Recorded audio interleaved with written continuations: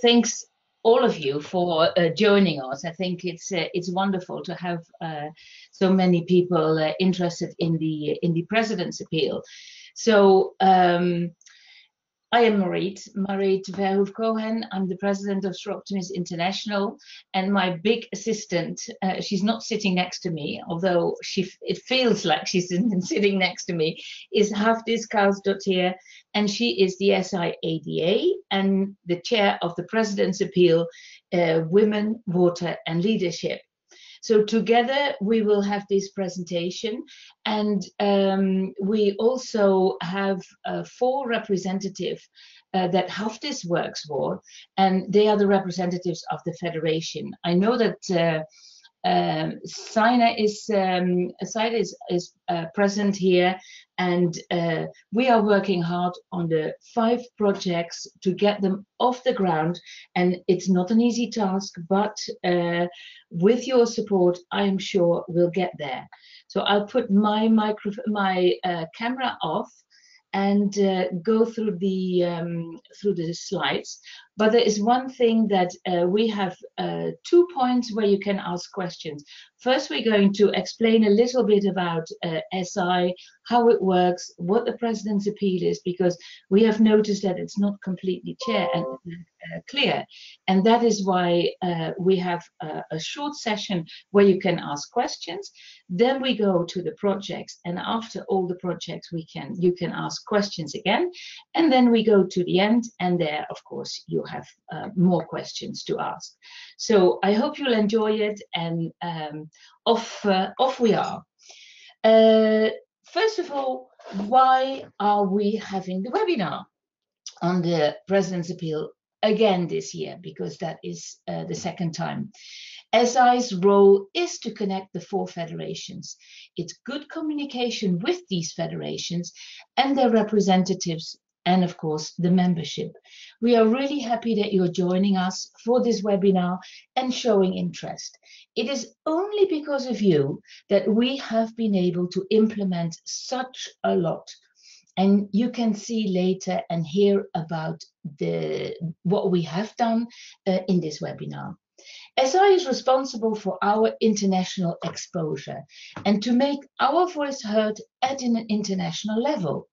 That is mainly being done at UN level through our representatives at the UN, by our advocacy director, Beth Bucher, together with the help of Catherine Dunmore. She is the brand new advocacy manager at SI HQ in Cambridge. She started last Monday, and by the SI International President, of course.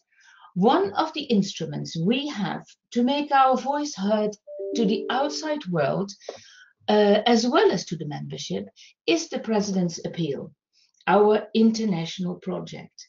With the SI Appeal, Women, Water and Leadership, we see to it that we educate, empower and enable women and girls.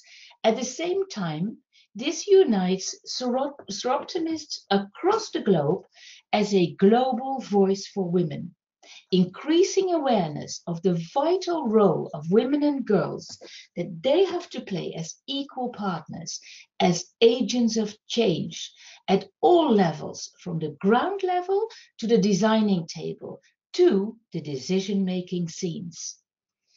So to make it all a bit clearer, I think it would be great if Hafdis would explain a little bit more about the history of the President's Appeal. Hafdis, it's yours. Thank you, Mariet, and good morning and afternoon to you all. It's a pleasure to be with you.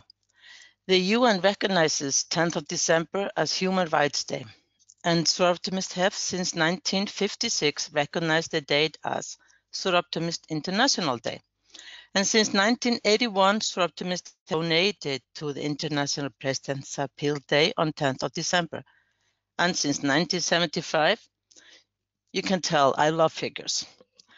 Since 1975, we had quadrennial projects where Soroptimists donated money to the project, but the partnering organizations such as the Red Cross or Hopes and Homes, they managed the project and got all the credit for it.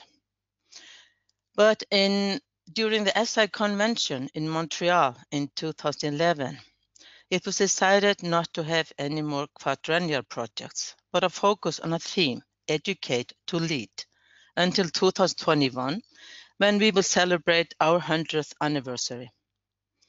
So now, Optimist Worldwide, they support only one international project, the President's Appeal. This is the only project where all Optimists join hands for the better of women and girls, no matter which federation, union, or region or club they belong to. And that is what links us together. And now Mariet will explain why we are focusing on this, on the SDGs and how they link into our projects. Thank you very much, Hafdis. And this is my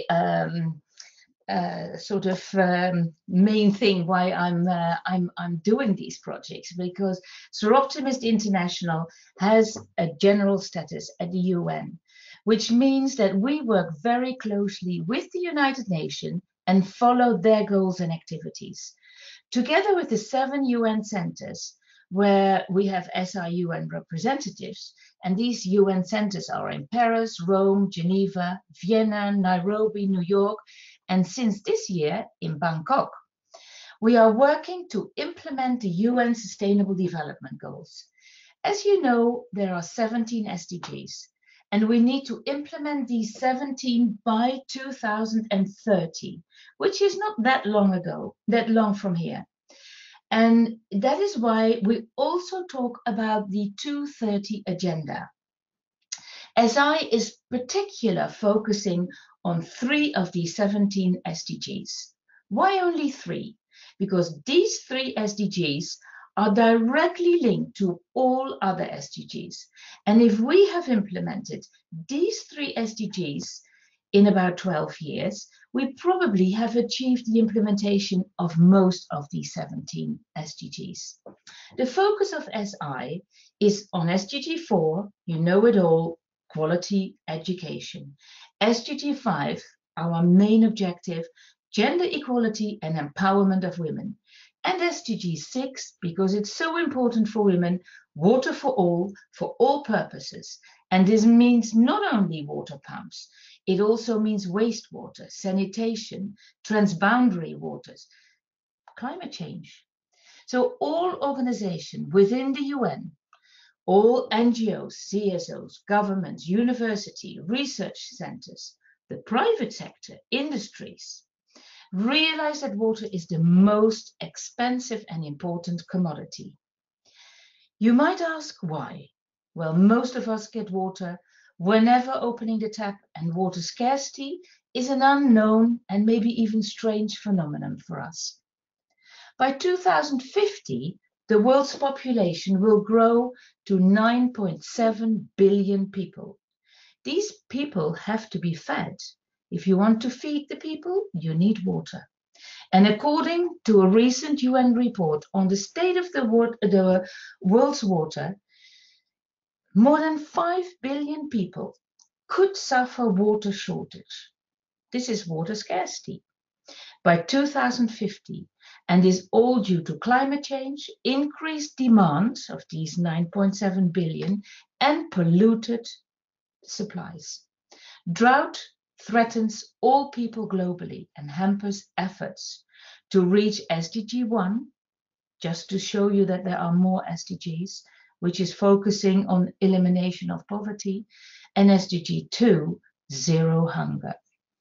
So I'll now stop on my SDG horse and go to water and why I'm so passionate about water and women. Fresh water is necessary for the survival of all living organisms on Earth. Our bodies are made of 60% water, and we cannot survive more than a few days if we wouldn't have water.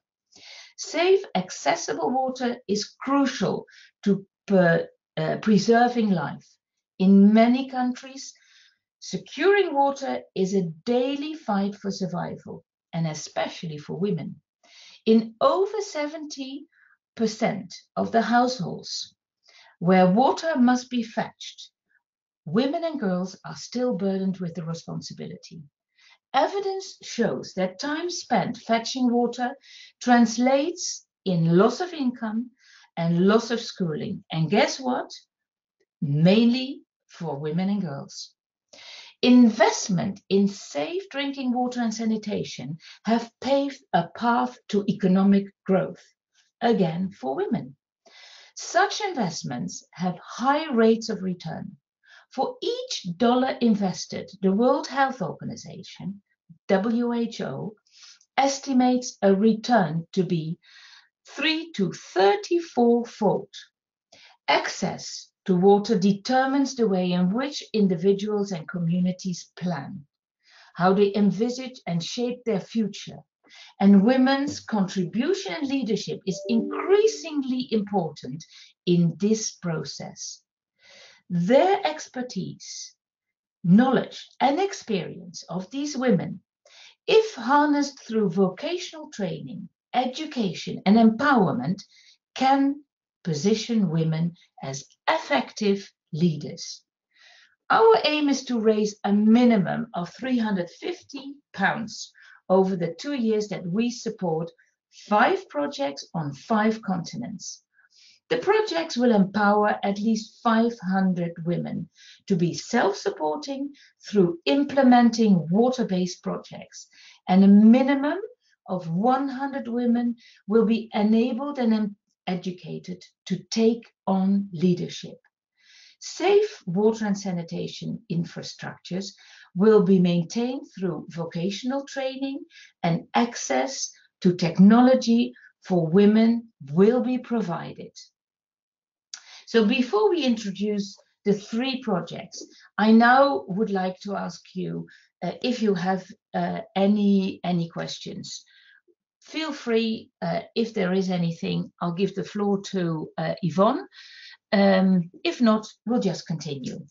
Okay, so thanks, Mariet.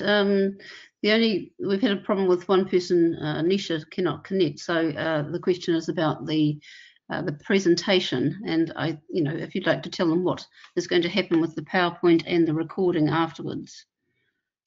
Well, Yvonne is recording this whole session, so when that is done, she will send it to HQ in Cambridge, and Sarah will on Tuesday will start making that recording and send it on our website and send it out to everyone.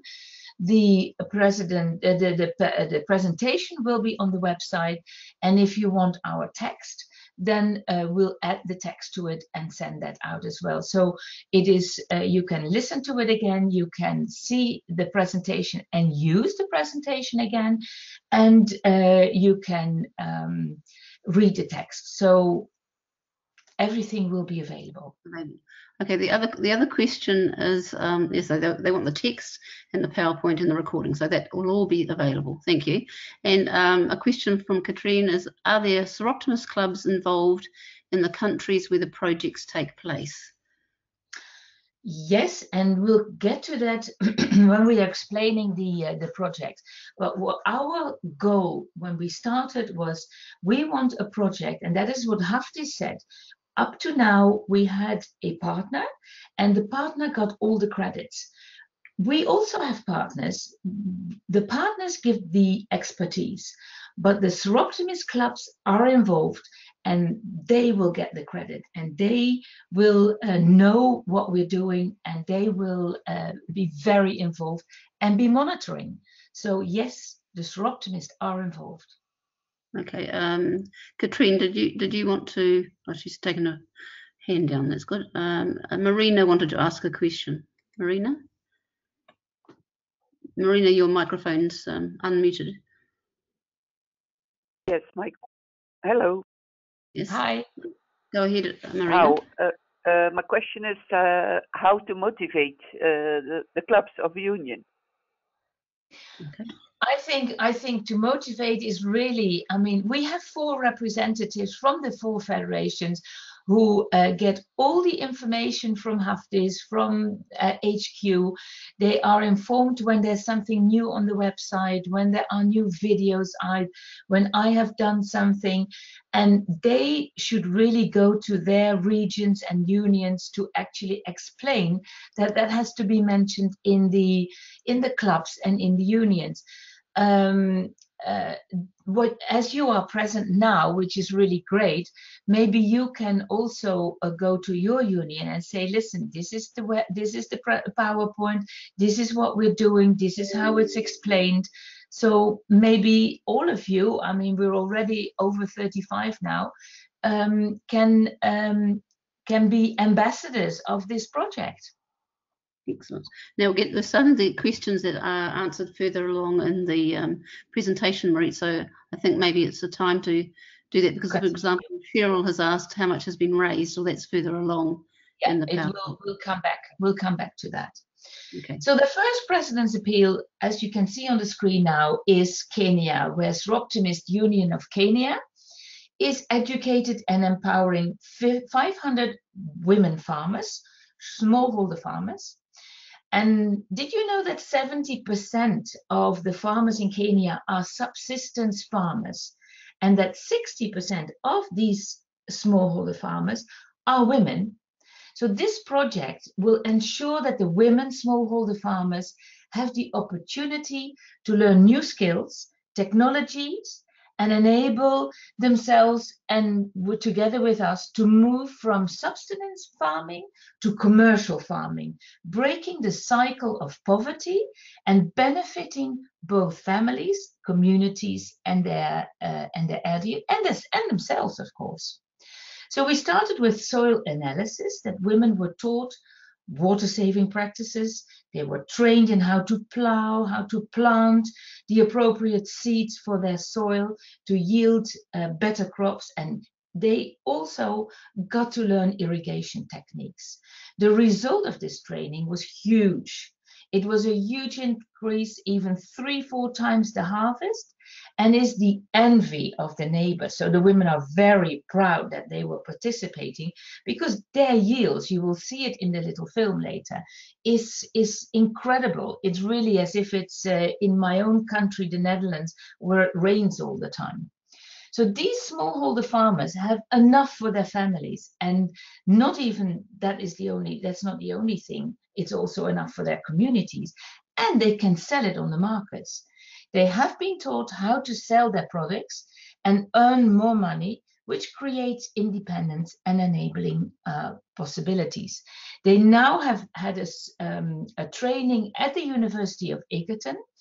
And this university, I mean, I wish you all could see these women, because we had contact with them through Skype. And they live in huts. And they work really hard, and they feel that they are the leaders of their community. But now they went to the university, they got all their own room, their own television, their own toilet and shower. So they came back, and I mean, now everyone in the area wants to join, because they were so proud.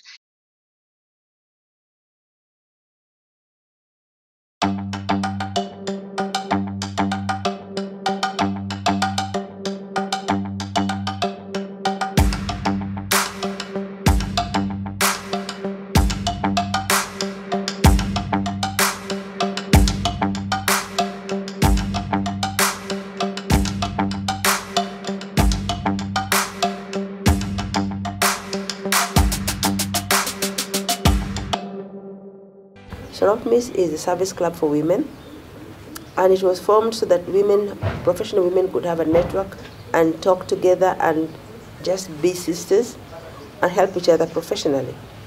Organizations like Soroptimist and others are very important, because Soroptimist links you from ground level all the way up to international level, to policy level. So for the people on the ground, the women on the ground, and the citizens to understand what the policy is all about and get their leaders accountable for. We raise awareness, we talk to the people, and we get to empower the woman on the ground. You don't have to be a teacher or a nurse, because in Africa, those are the two jobs which were meant for women. We started working with Miti Mingi, with the women of Miti Mingi, Mwihoko Women Group. And this was a big project which was covering rainwater harvesting. As Mwihoko, the area in Miti Mingi, the groundwater is very saline, it has a lot of salt. So it affects the bodies and the teeth. And the distance which the women took, it took about 6 hours to fetch water. When you go there, please stay with them, learn what they're doing, until you'll understand how a woman lives or a family lives on very basic things.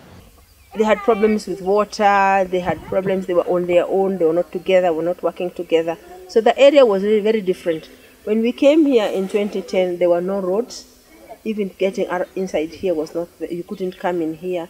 A lot of things, you can see that the children are healthy, the women are healthy, because now they have water, they don't have to use the river water, which has a lot of fluoride, and their bones are getting weak. They have a training center. There's so much development after we've come here. So we are progressing with them, and Soropmis is part of the progress of the whole area. And everything we are doing here, the locals have to contribute so that they own it, and it is their idea. We have now 3 water tanks which are full of water. This area is water scarcity area, and they really have to collect a lot of rainwater. Sometimes we can even stay for 3 years without rain. In this area, before the project, it was just a dusty land. For the past years, we never expected in this area to get vegetables like these ones. The way they have taught us how to grow the seedlings and transplant them here, what we should use when planting, and how we should weed them. We have seen now the land is of great benefit. We can see that we will not consume all of it. We are going to have money after harvesting. This is the land the women bought, 2.5 acres. It's a demonstration land, and you can see the crop is doing very well. Each one of the members have their own plants in their own farms, and their pineapples, their vegetables, their fruits, all kinds. We have introduced a lot of variety here, so that the local people here can realize that you can plant, you can get more out of this land. For me, it gives me personal satisfaction, empowering a woman and making sure a whole community is empowered. And for me also, I have learned so much from them. And you feel that you've got more friends and family this side also. And women projects we have done in Kenya, everywhere you go, they want you to be part of them. And they're really grateful. And when we have children who have succeeded to go to university and come back and tell you, I got to where I am because of Soropmis, that's the satisfaction you get.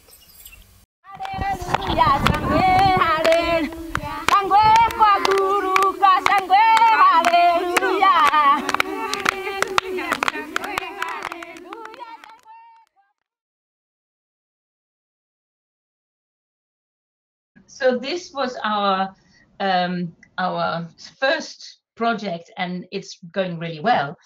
Then we went to Europe, to Bulgaria, and the second project was called We Wash. It is Women Empowerment Through Water, Sanitation and Health, which began in June 2018 in rural areas of Bulgaria, motivated by a need to mobilize women and girls from rural communities to build capacity and leadership skills and address adequately the immediate water and sanitation issues in their household and communities.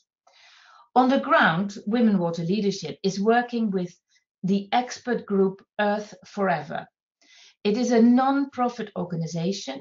It's a partner of Women for Water Partnership and globally known expert in implementing similar projects in rural areas.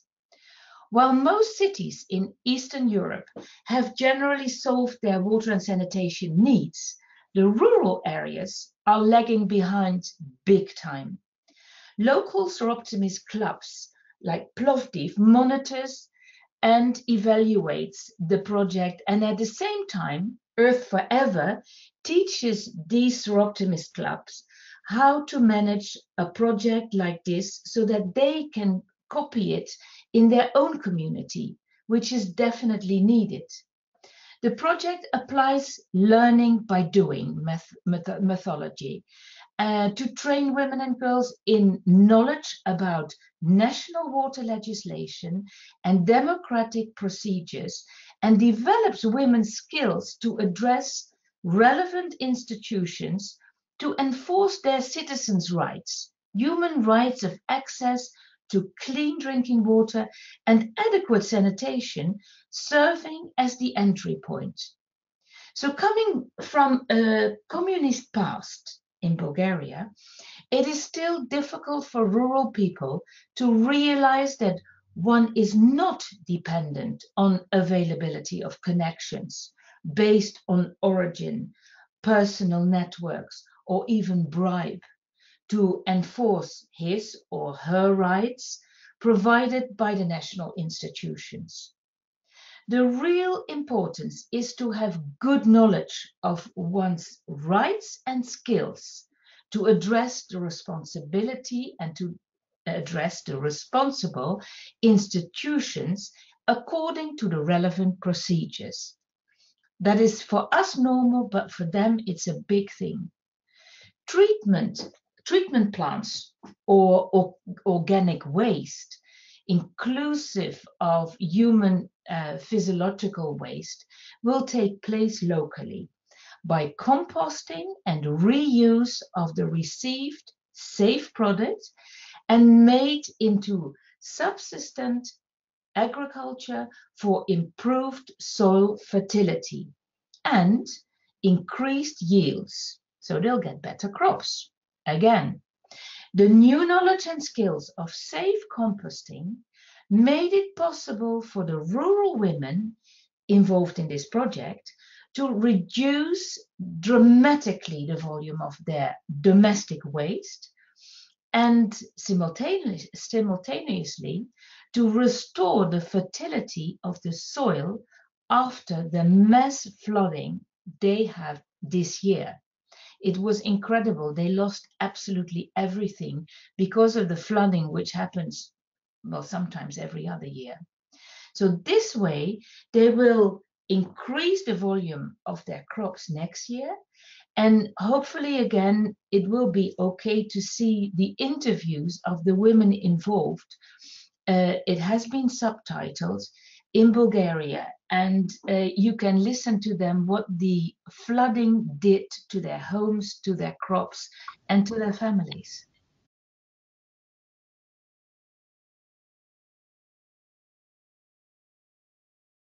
Село Християново се намира на 10 км на юг от Стара Загора.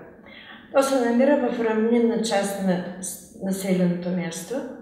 Селото се захранва от собствен водоизточник, който се намира на северо-западния край на селото, а при проливни дъждове водоизточника е в по-ниската част и тогава има наливане на кладенеца. И затова, освен това, от един канал, който идва от язовир Георги Димитров, той минава по северния склон, също и оттам някой път има просмукване. Но тази година нивото на канала е под допустимото, под средното ниво, така че оттам няма да има наливане, но от поройните дъждове имаше. Освен това, много къщи в северната част на селото бяха наводнени. Откъде да захваща?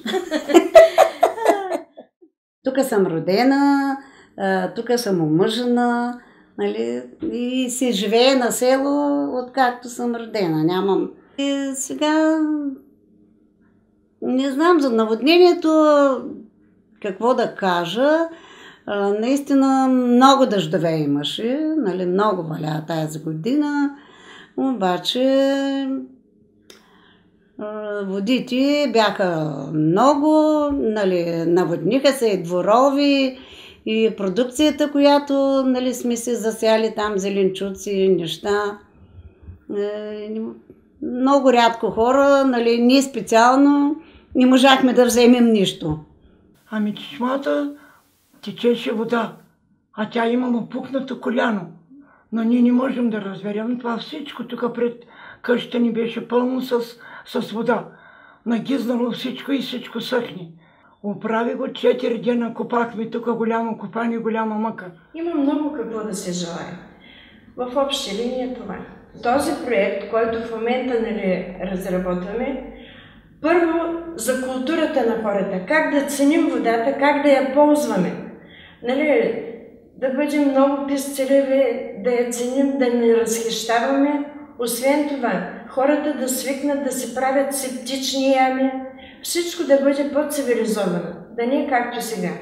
И трудно е да се желая да направим канализация, но ако има изчистени канавки, мръсната вода да се оттича където трябва, има отводнителни канали и така би се решил въпроса.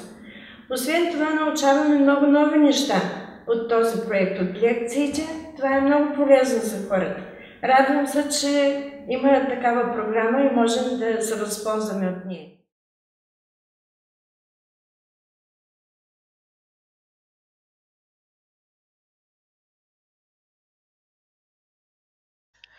Okay, now we go to our third project.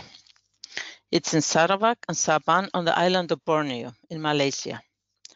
The indigenous people living in Malaysia, Borneo, they face threats from climate change, deforestation, mining, and continuous logging, which is polluting the air and valuable resources of drinking water and threatening the rich biodiversity of the area. The project in Sabah has been implemented and will be officially launched by the Chief Minister of Sabah on 17th of November, which is next weekend. We will give you more information on it later via the website and Facebook, and hopefully with a little video track. Heineken sponsored part of this project. But just like in Sabah, Women Water and Leadership will also bring clean water to Long Tanit, a village with a population of 300 people, which currently has no clean water, no electricity, no sanitation, and no medical clinic. It will also generate income for them from the current land. 5 girls that the sortimist of Club Damasara educated to be official welders are receiving further management training so that they can be the project manager who supervises setup and maintain the rainwater harvesting system and the organic farming irrigation system that will be implemented in their village. They will be educated in organic farming so that they can train the village women.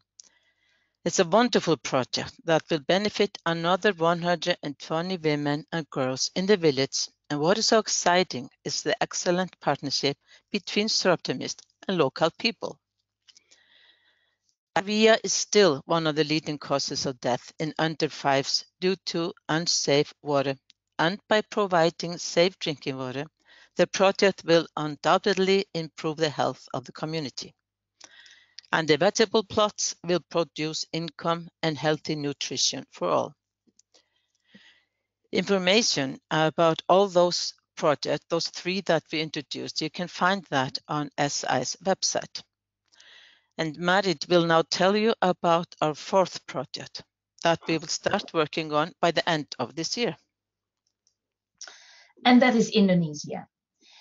There is so much happening in our world that we might have forgotten that on the 28th of September this year, central Sulawesi, Indonesia, was rocked by a 7.5 magnitude earthquake, triggering a tsunami with waves of up to 3 meters high, landslides, widespread destruction, and loss of thousands of lives.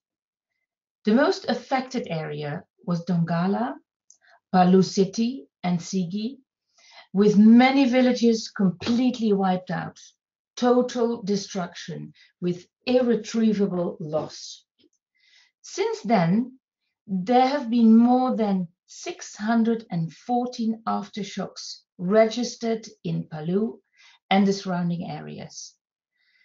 As at 15th of October, the death toll had risen to over 2,000, with more than 5,000 feared missing and more than 88,000 people displaced, and areas totally cut off, according to the United Nations humanitarian agencies. SI Southwest Pacific has called for action and set up a special action fund. A project team has been set up who will organize the work, where and how to focus and what to do. SI is partnering with Southwest Pacific in this action through the President's Appeal. And Women, Water and Leadership will not be involved in the emergency relief, but we will start a very constructive project.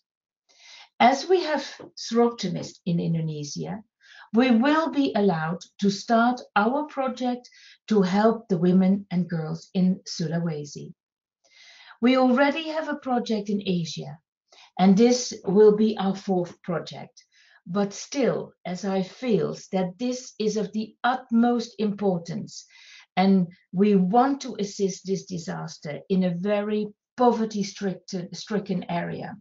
Southwest Pacific and the 2 clubs SI Jakarta and SI Kemang in Indonesia will manage the project on rebuilding work in Sulawesi and Lombok.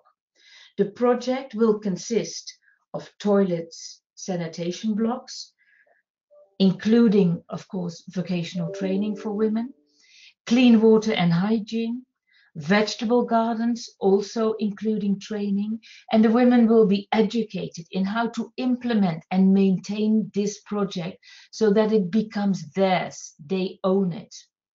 Southwest Pacific itself will focus on an emergency fund for immediate needs. The SI President's Appeal will focus on Women Water Leadership Project and collect money for that. An agreement will, of course, be signed between Southwest Pacific and SI on that project. As I have given you now a lot of information on the current projects that we are running with Women, Water and Leadership, it might be a nice time to ask questions if you have any questions on the projects before we continue on finance and all the other things. Okay, Mariet, thank you. I've got some questions that have been typed up, so that's very handy. Thank you to those who are doing that. First of all, a comment from Chris Knight saying thank you to the team here. It's wonderful to be able to have the opportunity to listen firsthand to the wonderful work that SI is doing through these amazing projects. And that she says that her club, SI Moreton North, have been supporting the project through sales of jewellery and small gifts, stickers and waffles. And she says that water is vital to all life, and if women have access to clean water and sanitation, it changes everything for them and their community. So thank you, Chris Knight, for that. Marina has asked 2 questions. First question, isn't there any opposition from men to the projects? No, not at all. Specifically in Kenya, and also in Bulgaria, we have involved men. We trained the women. We have, but I mean, as you know, in these sort of countries, women cannot do anything without the permission of men. So we had a conversation with the men, and they are the biggest fans of these women, because really they support them, they help them dig, they made the fence together with the women, so the heavy work was done by them. And they asked if they could go to the trainings so that they would know as well where to support the women. So we are involving men. We're aiming at the women, of course, to get them out of this poverty, but wherever there are men, we involve them, and that works tremendously well. Thank you for that question, because it's important. So, thank you, Mariet. She did ask another question, and she asked the Bulgarian project, are these Roma women? She knows a little bit about the country. There's a big gap between Bulgarian women and Roma women. How do you and the club of Plovdiv select the women in Bulgaria? That is another really good question, because the Roma women are very involved. I mean, I can talk about this for hours, because what we've done, we started with this project, and the result was that they found out that the soil is so tremendously polluted, and the women didn't know, and no one ever told anyone. And the big pollution goes to, there are huge communities of Romas, and the Romas are always looked at as being sick and lazy. But now we found out that they are really sick and lazy because of the polluted water.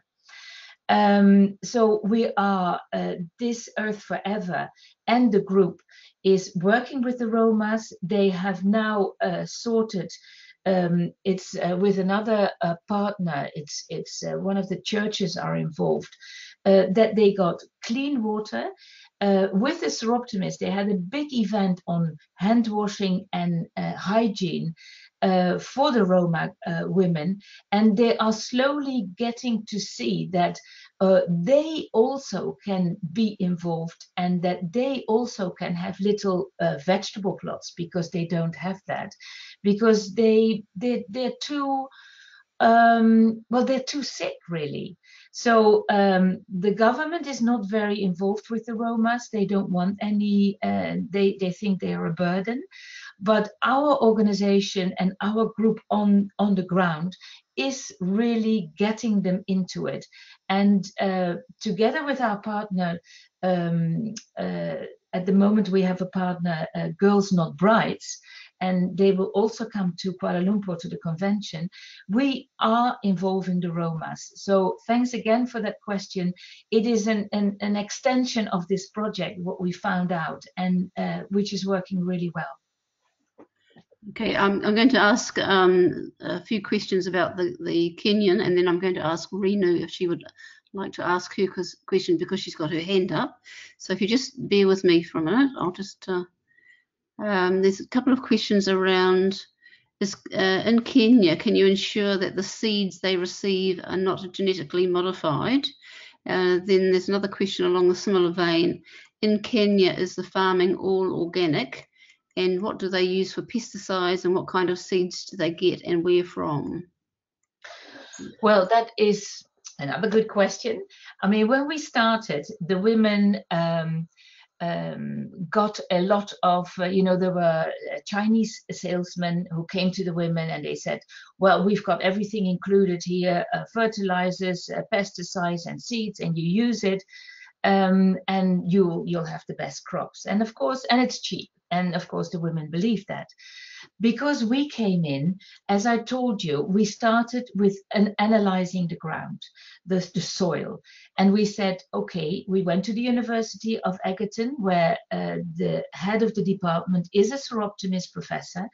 And they analyzed the soil and they said, okay, for this soil, and it's the whole surrounding, and also it goes into Uganda and Rwanda, so we can extend this project. You have to use these different fertilizers and these different seeds. So they were taught the right seeds, it's all organic, it's the best for the soil. It's not manipulated or modified. So we specifically looked at that, because the women have to continue.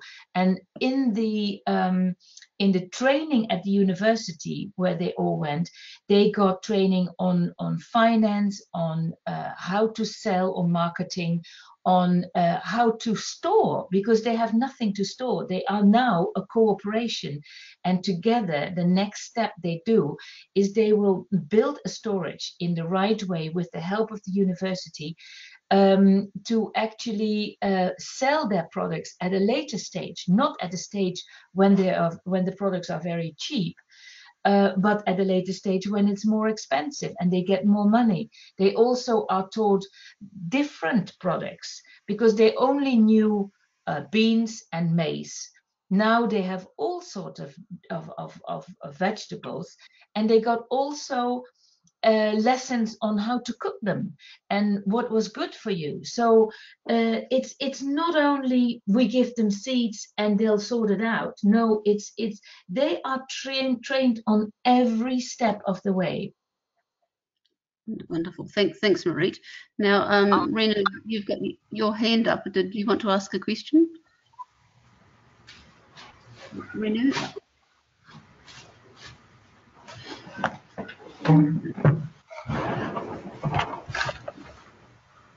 No, okay.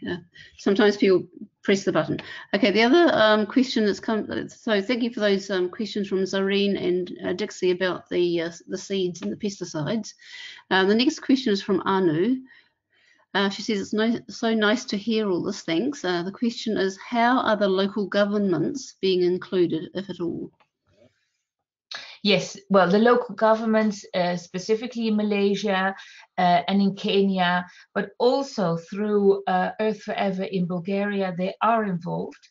For instance, if I take again the Kenyan project, one of the soroptimists works for the Ministry of Agriculture. They already have some experience with these sort of project educational projects, and they are very involved. They gave all the knowledge they had, what they've done before. They are informed on what we do. They support the women on the ground. They support, for instance, they have an area manager that is sort of looking after the whole area, and he specifically got from the ministry notice that he had to look after these women, support them, and if they had any need that they should know.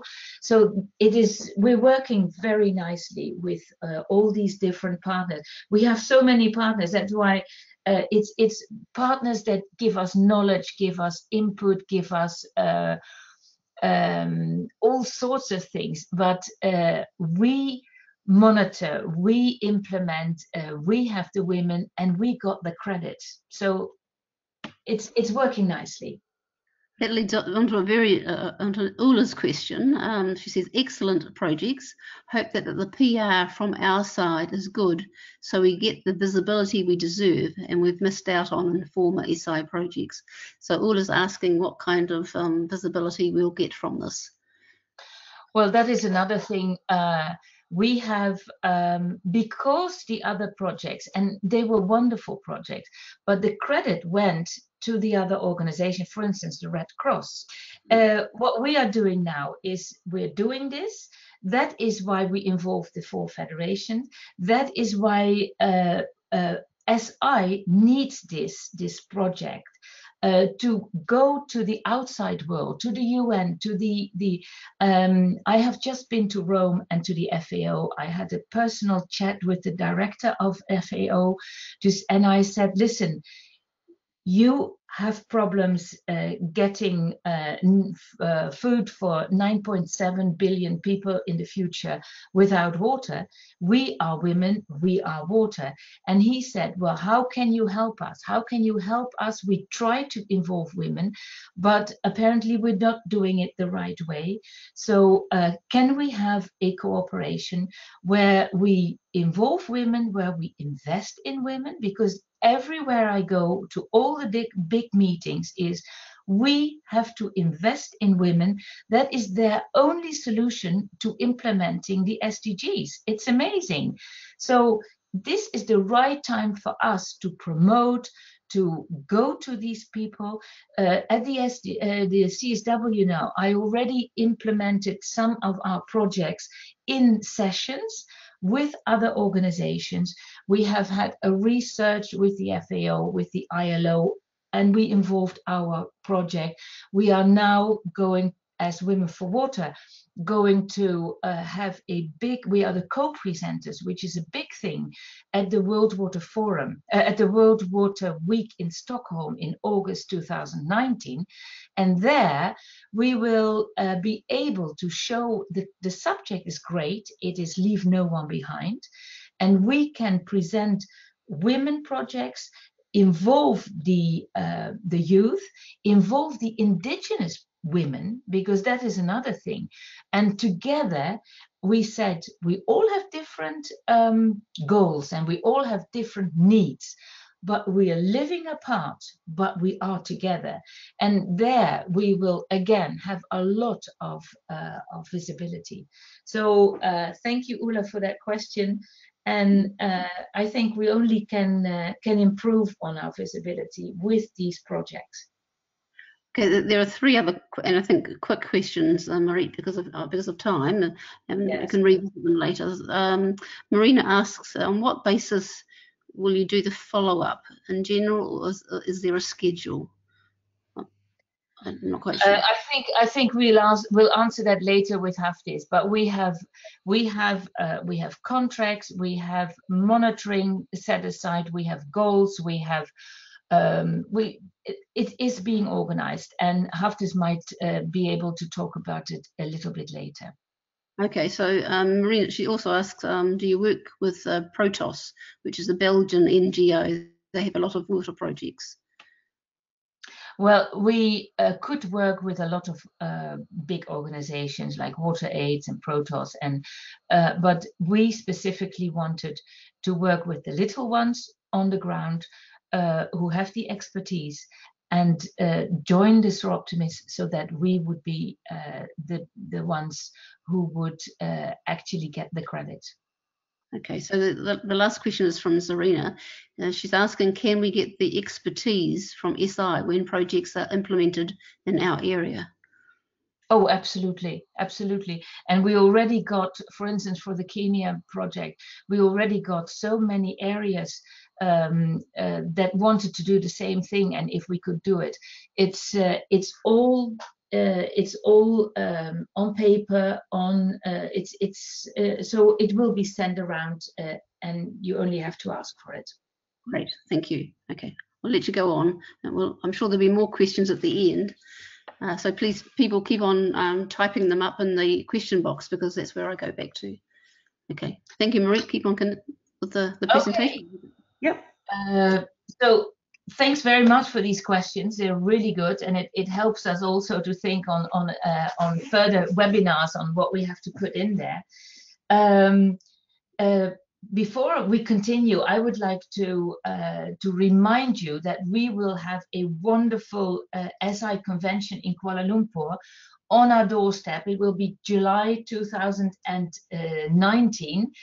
You can already register. The website is all ready.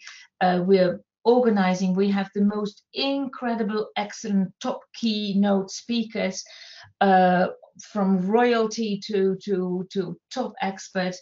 We also have workshop, and one of the workshops we have is on the President's appeals. And I say appeals because the convention, of course, is on the work SI has done from 2015 to 2019. And Yvonne has done the President's Appeal in Nepal, which had an incredible impact. We are working on women, water and leadership, and we will have a workshop where you can see even more, get more information and more knowledge about how to continue in your own part of the world. Of course, we have to tell you on how we're financing these wonderful projects and how we will continue. And no one else is better to do that than Hafdis. Thank you, Mariet.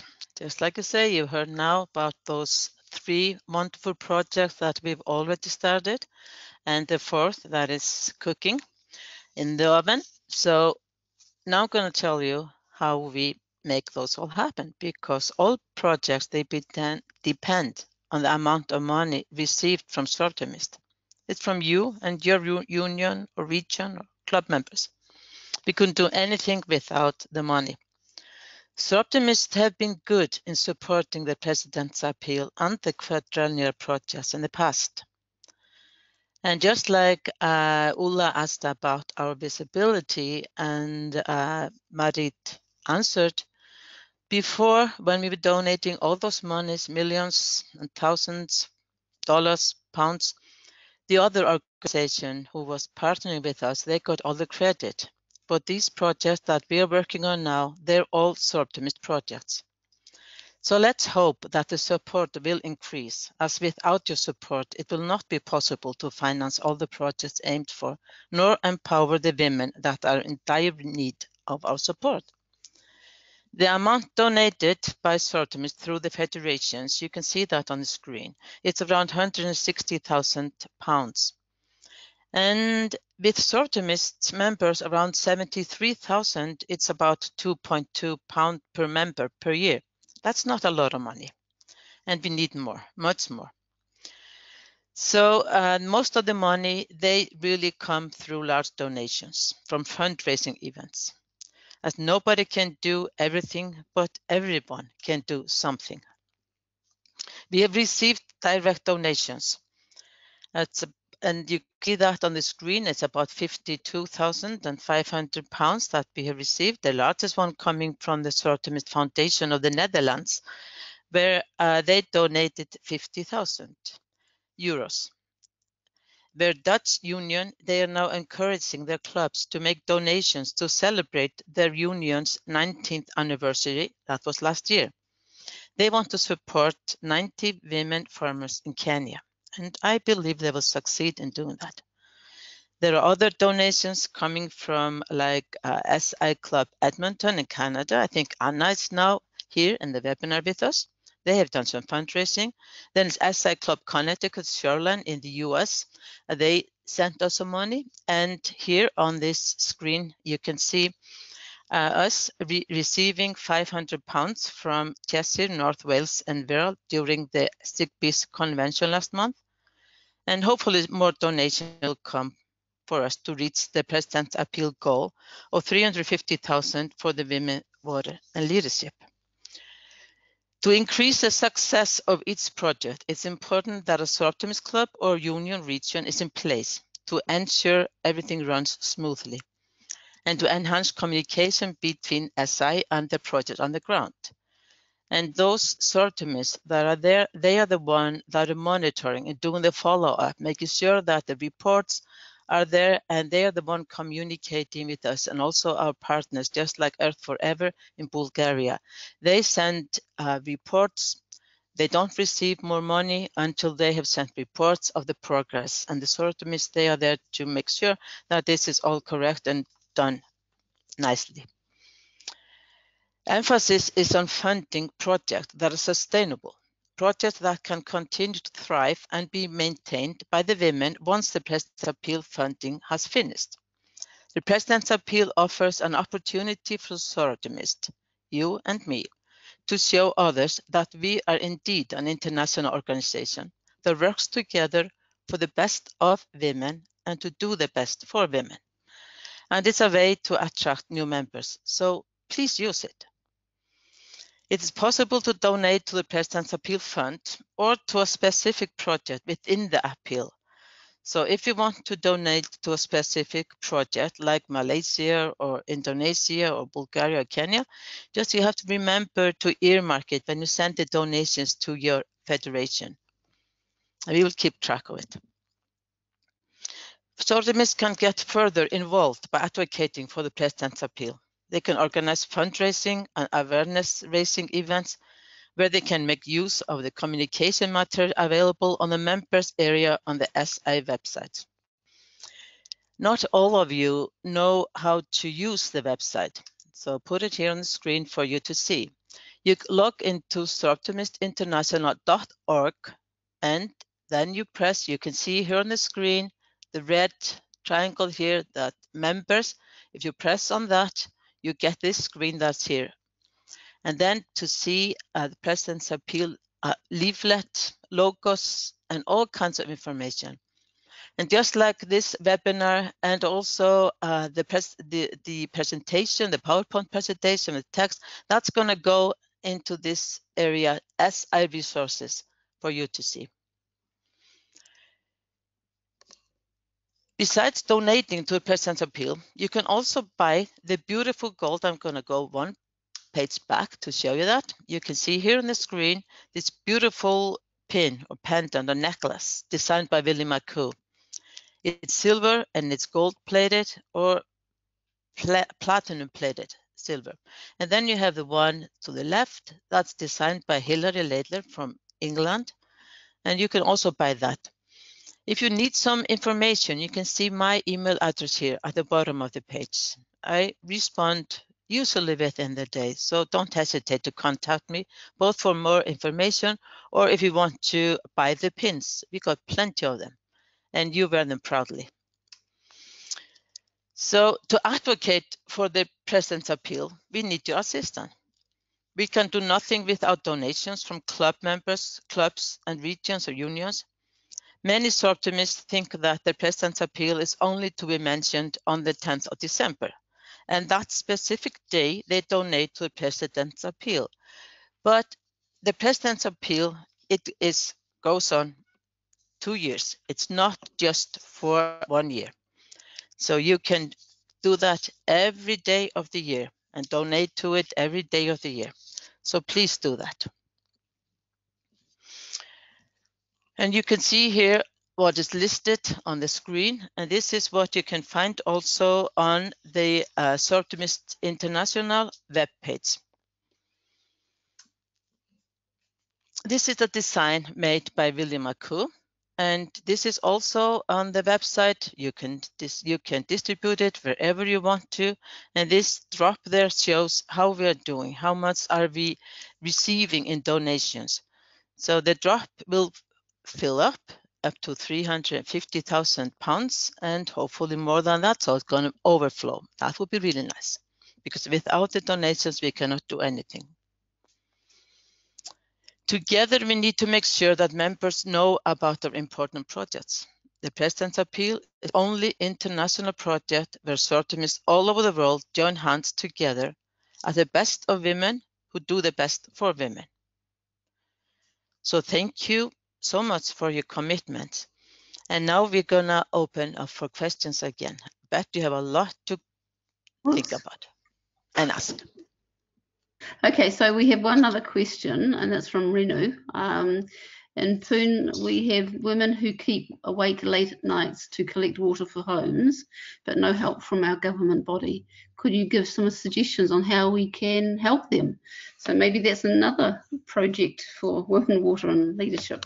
If there is a project that you want us to look at, send me an email because I've got all the files that you need so to see if the project fits into the criteria that we have for the project. So send me an email and I'll send you the forms you can fill in, and we decide the President's Appeal Committee that has representatives from each of the federations. We go through the applications and decide which projects are going to be supported by the President's Appeal. So please send me an email. Okay, thank you. I don't have any other questions on my list here. I want to add a little bit to this because on the web page, we're also going to have some ideas of how you can donate, what kind of fundraising you can do. So please look at it. Okay. And I made a little very, very short video of 1.5 minutes or something like that, where I really asked the clubs and the unions and the regions to what they are doing for their for the President's Appeal, not only to make them start doing something, but also to report so that we can actually put on the website all the activities that have been done, so to show the rest of the world that it's not something that is done easily, but that we are really involved to get these women in an empowered position. Okay. The question comes from Zareen. How often do you plan to have such webinars? You're going to have some more information in the future? Well, we have, as an SI board, we have changed these webinars started with Yvonne. She started the leadership committee, and this was a really wonderful idea, and a really it really improved the leadership thinking in our SI board. So what we are doing now is, because to our regret, Yvonne is falling off the perch. We will implement this into the board. We'll have a special director who will do this, and with a group will organize this. So we already have organized a director webinar on what do you need to do as a director. We are will have a finance webinar to show the people what it all involves, and an advocacy webinar on the CSW, for instance. What are we doing at the CSW? How can we improve our visibility? We already have sent in sessions. Who can attend? Do you know any good speakers? These sort of things. And of course, we will have one on the convention. So maybe before the convention starts, we'll have another one to show you how things are going. This group of people, we have changed that in the constitution, will work from January 17 to 31st of December 2019. So we still have a whole year. And we will come back to you, but I cannot say if we have when exactly. Maybe after the spring. Okay, thank you. There's a Hafdis, could you put the slide back to your, which has your contact details on it, because somebody has asked for that, and also two people. Yeah. No, just her with your email address on the bottom. Okay. If you could do that for Renu. And Marina asks, will there be a project in South America? And Velda has asked, are there any plans for water projects in Nepal? Yes, South America, we have we've worked hard to get a project there. We are actually doing a project with Women Ambassadors for Water, it is called. We do this, we in this case is Women for Water Partnership and BPW, Business Professional Women International. As I am the president of SI, I joined them and I helped them, and we have a lot of contact with them. We try to get the Optimist involved, but they didn't have the manpower or the women power to do that. So we do have a project, and I see it myself as being part of the of this the intention of Women, Water and Leadership. It is exactly what we're aiming at, and it's really to educate the people themselves. So we wanted, and we've already done training also for the Optimist. Optimist, BPW, Women for Water Partnership, and all women organizations, train them on the importance of water and what they can do. This is in Brazil, what they can do in Brazil to make awareness of the water issues, because they have major issues. And we also had a lot of with the World Water Forum in Brazil this year, we also promoted this to the people available there. If I can add to this, if there is a project in South America that you know of, then please send me an email. You can see my email address there on the screen, and I'll send information about what the project is. Thank you. Lita, you had a question to ask. I just want to... Hello. Hello, Lita. Yeah, you had a question. Yes. Regarding this water is really fascinating. because 2015, when we had our flooding in Chennai, 2016, the whole of India got together and we got a big unit of clean and safe water in Chennai installed. And the whole school is provided with clean water. Last year, we came up and distributed stainless steel water bottles to the whole school so that they can take it back. I would like to know what you're doing in Sabah so that I can incorporate it here and also help in any way that we can out there in Sabah. Thank you very much. Well, what we do in Sabah is really a rainwater harvesting project because the villages don't get water.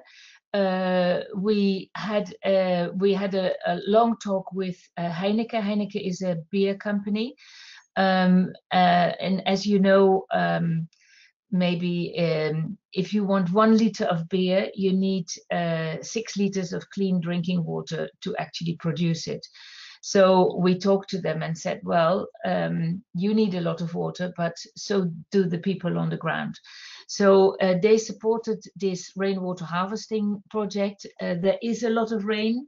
It just has to be filtered. They have long houses, which is wonderful to actually have guttering. I have a little book which I send around in Southwest Pacific. I don't know, I can still send it. I've got it digital and I've got it on paper, where you can see how easy it is to have rainwater harvesting, to have tanks. The only thing afterwards, what you have to do is how to monitor the water, how to clean it, to clean the tanks regularly, and how to protect it. So that is really what we're doing in Sabah. We do a little bit more in Tanyit, because there we have the girls from the village who are educated, who are leading the project. They are real experts. They have been, they are welding, they have their welding diploma and with excellence. And they have now a management course where they will sort of lead the project. They will have from about 2 kilometers from the village, they will make a pipeline to the village to support them with water and to support their vegetable plot or their vegetable area. For the women, and because it's logging, this whole area is logged. You can hardly get to these villages, and the villages are really blocked by the logging companies. They just got in between the villages and the real world. So you have to go through the logging groups and villages to get to these people, and those villages were actually living off the ground. The men were still hunting, and they can't hunt anymore. The women lived from the forest, and the forest is logged. So that is, we're doing more to educate them in a different way, so they can get income in a better way. And of course, they also get rainwater harvesting and sanitation. One of the things that's come through on the questions, Mariet, is it possible to include a visit to the Malaysian project as a post or pre-conference convention tour in 2019? It might be an additional fundraiser. This is from Anne. We could look at that. I think we have to. It's a very, very remote area, and I went there, and it was. I'm very happy that I'm still here, because the way you really go through there are no roads. If it rains, it's absolutely impossible to get there. On the way back, going up, I mean, I think these people, the chauffeur knew, could drive it blind, which he did try on the way back because his window wipers weren't working. And that is the only thing that is holding me back of how to, unless we have the money to make an absolute road towards that. But we are thinking of getting the people down to the convention, so the people themselves can talk about it, and the girls. But we're still thinking about it, and I'm still looking at what the possibilities are. Now, I was fiddling around with things on the computer. So you asked a question about South America. You also asked whether there was going to be one in Nepal. I'm sorry, I didn't concentrate at that moment. Did you answer that one? Is there any plans for a water? Well, at the moment, we have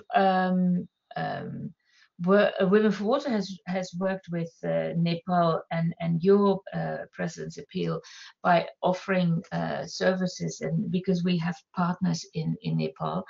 At the moment, we have been in contact with Sharon, and at the moment we are not having anything on the shelf to continue with the water. We have proposed it, but it's not coming about. Can I add to this? We have an application from Nepal, but we decided to have one project on its continent. So that was our aim in the beginning. But now we have two actually in Asia, and Nepal would be the third one. So if there are a lot of donations and we're gonna receive enough money, we will definitely look at the application we have from Nepal. But there's nothing that's been decided on now, because we want to make sure that the project we have already accepted and already started working on, that those can be finished. So it all depends on the donations received, how much and how many we can really work on. Mm-hmm. Do you have any concerns about donations? I mean, Cheryl's mentioned she thought the SWP was low, but that's, to me, that's in comparison to Southwest Pacific is 3% of the Seroptimus world, and it has to be seen and presented in proportion to what other people are giving. Yeah, donations are low. Just to say that, like I pointed out, is 2.2 pounds per member per year that had been donated for the first year, and that is of course too low. And comparison with the project that we had for the quadrennial projects and with the President's Appeal before, it is really much lower. So let's hope it's going to pick up. At least these are very good projects, and this is what Seroptimus they wanted. They wanted to have a Seroptimus project, so we can be seen and known outside of Seroptimus. And these projects are very good, and they are really, I mean, we can be proud of them. So I'm hoping that we get more donations, but it doesn't just happen. This is for all of us to work on. We also need the federations to promote this. I mean, it's of course there's one representative per federation, but it has to be really promoted as a project, not as a theme. And that is another thing that I think would help a little bit. Okay. All right. I'm just going to ask Marina if she had something else to say. She's got her hand up on the on my panel. Marina, did you have another question? No. Okay. Sometimes people bump the wrong thing. Okay. So I think President Mariet and Hafdis, we've come to the end, timed beautifully for this webinar. Would you like to wrap it up, and we'll say good night? Well, for me it's good morning, but thank you very much for joining us. This was really great. I hope you will look at the videos in a better way from the website, because it is a YouTube, so everyone can download it and show it around. I hope you will be ambassadors for this project, because I think going to the outside world, going to the big events and talking to UN organizations and other organizations. You can only do that if you have something tangible in hand. And I think this project, specifically the whole world is focusing on the SDGs, the whole world at the moment is focusing on women, because we are not on track with the SDGs and everyone is worried. So now suddenly they think if we invest in women, we'll get there. So I think it's our time. It's really the time that we can be important and can be decision makers and can be agents of change. So let's do this together and join hands.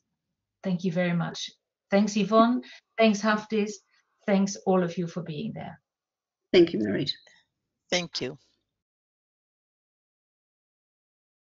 As you know, 10th of December is Human Rights Day, the day Soroptimists show their support for the International President's Appeal. Through the 2017-2019 Women, Water and Leadership Appeal, we are working with women and girls in Kenya, Bulgaria, Malaysia and Indonesia, empowering women and helping to build strong, resilient and sustainable communities. We are almost halfway to our goal of raising £350,000. Let us know how you are showing your support. Let us know what you are doing on the 10th of December, your activities, your events. Share your President's Appeal activities with us on social media and use the hashtag WWLSoroptimist. Thank you very much and have a wonderful day.